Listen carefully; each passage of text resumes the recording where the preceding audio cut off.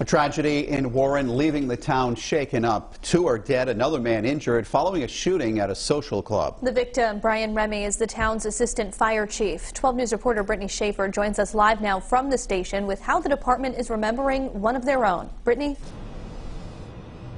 Well, Mike, and Fire Chief James Sousa says the department is a true family, and yesterday they suffered an immense loss. Today, if you look back behind me, Assistant Chief Brian Remy's jacket lays across the truck he rode in hundreds of times. Black bunting is draped across Warren's fire station in honor of Assistant Chief Brian Remy. He would do anything for anybody. The 40-year Warren fire veteran was shot and killed inside the Italian-American club on Kelly Street. Another man, 41-year-old Jason Furtado, was also shot. The gunman, police say, is the club's president, 37-year-old Michael Ouellette. Ouellette was found in a nearby alley after shooting at a Warren police officer, the incident rattling the small town.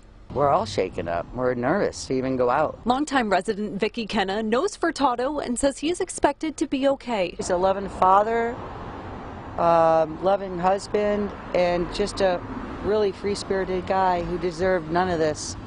And I'm so sorry for the Remy family. Fire Chief James Sousa says Remy didn't just volunteer at the department, but owned a plumbing company and volunteered in numerous events around town, like the clam bake. He saw a need, he found a way to make it happen.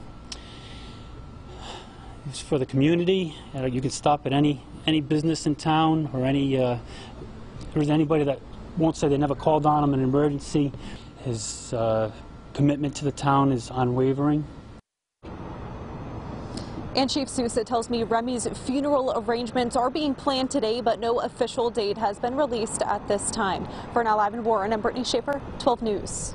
Tonight there is shock and sorrow here in Warren following the death of longtime firefighter Brian Remy, who was shot and killed at a social club yesterday afternoon. Meantime, questions remain about what sparked the violence that ended on Water Street with the suspected gunman dead. 12 News reporter Brittany Schaefer joins us now from Warren with the latest. Well, it's a somber day in Warren as the town mourns the loss of their assistant fire chief. This morning, the fire department laid black bunting across the station here to honor Brian Remy.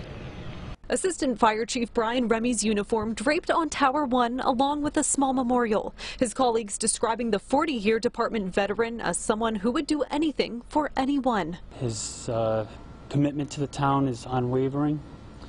His commitment to the department and the members of the department is second to none.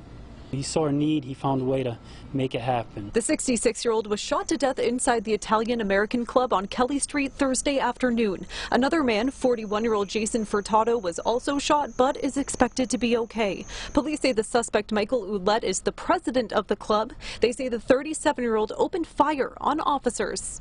The officer then immediately took cover and returned fire. After the exchange of gunfire was happening, the subject entered 135 Water Street in the alley. He was later pronounced deceased at the scene. Fire Chief James Sousa tells us Remy was heavily involved around town. He says he owned Remy's plumbing and heating, and black bunting hung on the business's sign Friday. A lot of our calls sometimes, just his experience in his business, he was able to offer a solution. Police say this is the town's first homicide in a decade, and they've never had anything happen to this extent. Longtime resident Vicky Kenna says it's left the town on edge. It's horrible. We're all shaken up. We're nervous to even go out. And I spoke to Remy's family today. They declined to go on camera, but do tell me they are coping as best as they can and are in shock this happened so suddenly. In Warren, I'm Brittany Schaefer, 12 News.